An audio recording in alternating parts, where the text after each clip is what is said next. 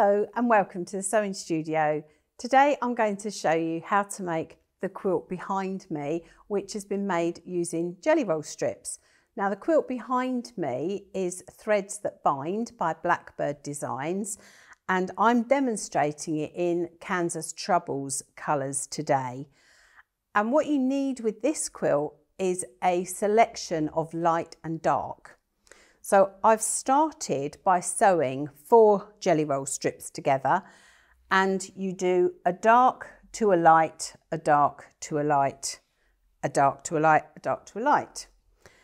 And the important thing with this is how you press your fabric, because we need to make all our seams lock together, because there's points on this quilt where you've got 8 pieces of fabric all interlocking. So I've already sewn these together, and the next thing to do is to actually measure how wide these strips are, and that is from here to here. Now you might think, well, that's strange, surely it should be 8.5 or 8 1/4, but everybody's 1/4 inch foot is slightly different, and with this, accuracy is the key. So the thing to do is to measure the width of your blocks. So this one measures exactly 8, and hopefully this one will as well. Yeah, so mine measure exactly 8. So it may be that yours are 8 1/4, depending on how wide you've done your seams. So the first thing to do then is to cut this into 8-inch blocks so that these form a square. So I'm going to tidy off this edge here.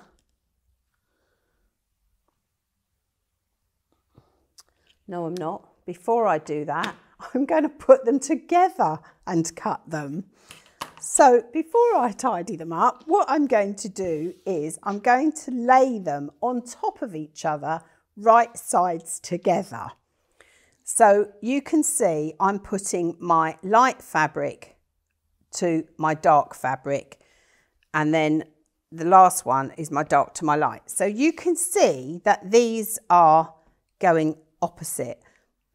And the thing with this, because they are jelly roll strips, and they'll be on the bias in a minute when we cut them, is try not to handle them too much. So I'm going to lay that on top. I'm not going to press them together this time, because I don't want to do too much pressing, because I don't want it stretching anything. And then I'm going to tidy up my edges. So now I am cutting them into 8-inch blocks.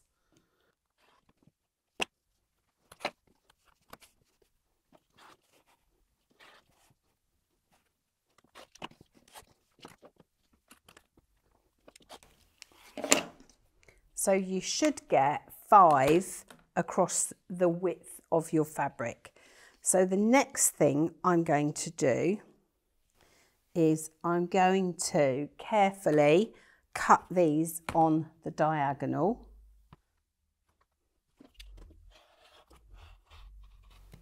And I'm going to do that with all of them. But let me just show you what we do next.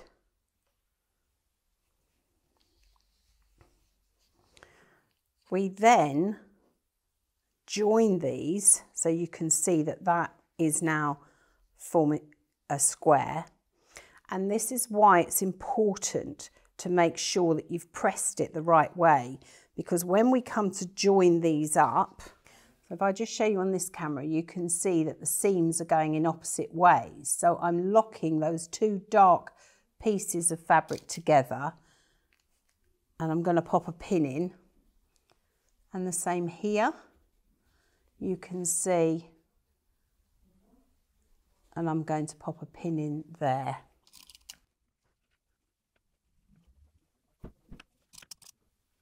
So I'm going to cut all of my blocks on the diagonal and pin them ready for sewing.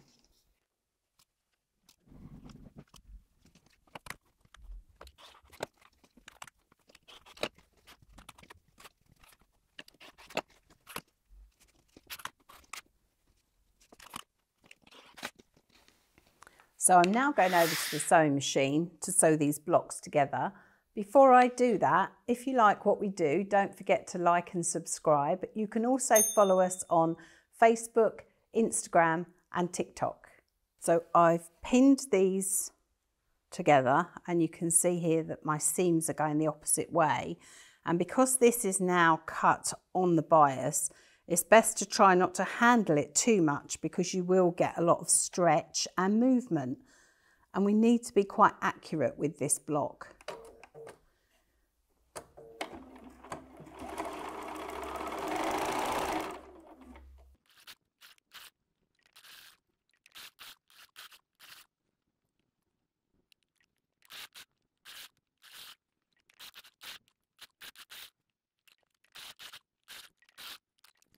So I'm just going to take these over to the iron and press them.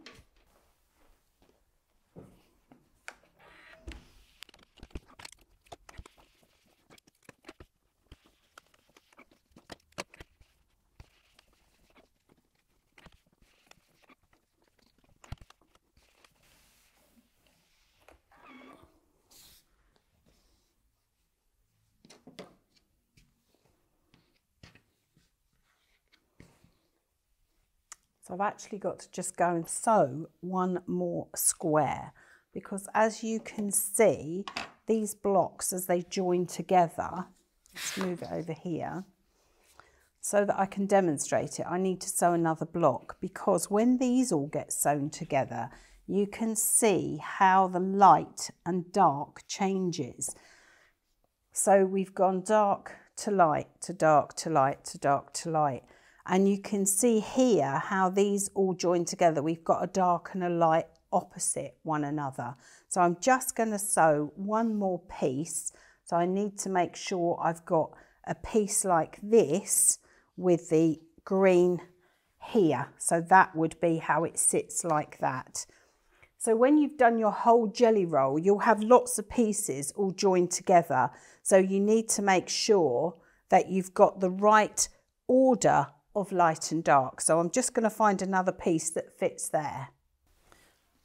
So as you can see, if these were all joined together, that is what forms our block.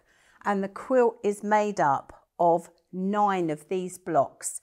And then these pieces, when they're attached to the next block, they form a different shape. So you would join all of these together. And you just need to be really careful when you are coming to your centre piece here because you've got so many layers of fabric. So pin these together so you can see here you've got your lights and darks going the opposite way. Sew those together. Do that with this one here and then join them all together. And your block will look like this when it's all been joined together. So we're just going to go over to the quilt behind me and we're going to see how this other part forms another block, and we'll talk about how this one's going to be quilted. So you can see we've joined our 9 blocks together, and this one's got a border which measures 4 inches, so that gives a finished quilt of approximately 52 inches square. Now, there's quite a lot going on because it's such a busy pattern. So not only have we got this centre block here, we've also got, if you stand back and look at it, we've also got this block here. So that forms a different shape as well. So when I'm looking at this, I'm thinking I'm probably going to quilt this in a cross-hatch design. So I'm going to come down these lines here, and I'm going to come across these lines here. And with this quilt, it's not for the faint-hearted. I would say don't look too closely because sometimes the points are quite difficult to get lined up. So that's the beauty of a good bit of heavy quilting in a fancy stitch. It hides a multitude. So I'll probably do some tram lines in the border, and I'm going to bind it with, well, there is no other colour for me, but this gorgeous purple. So as always, have fun, make it your own, and I look forward to seeing you next time here in the sewing studio.